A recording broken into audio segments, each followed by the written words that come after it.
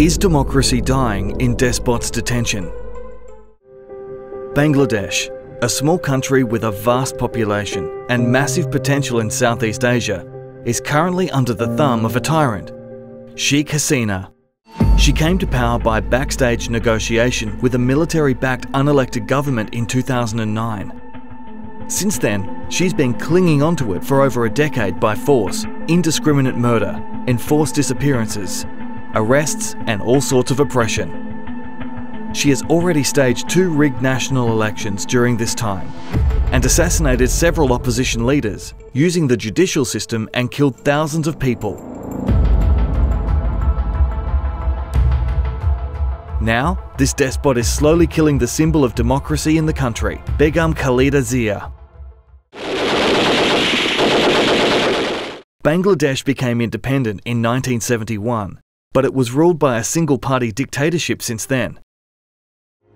President Ziaur Rahman initiated a true democracy and multi-party politics in 1977 for the first time in its history.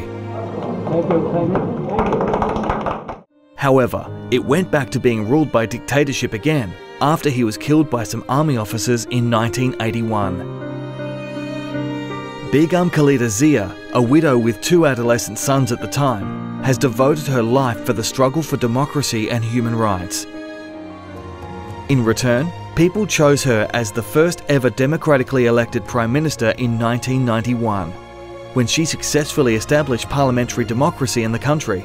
She is considered to be the mother of democracy of Bangladesh.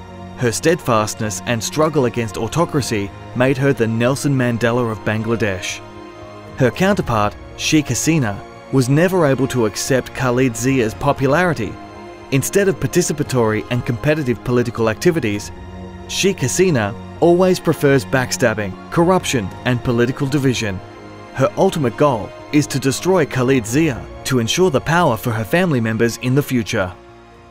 Khaleda Zia is at present in Despot's detention.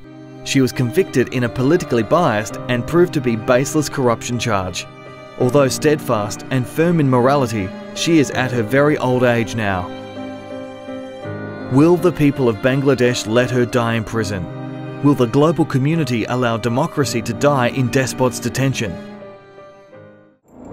Political opposition has become an impossible choice in Bangladesh. Teachers, farmers or even school children were brutally beaten and killed and driven out of the streets while trying to organise movements for their civil rights. However, the people of Bangladesh bear a great sense of freedom in their core. In their thousands of years of history, they always stood up against oppressors and occupying forces. Will they rise to save their mother of democracy?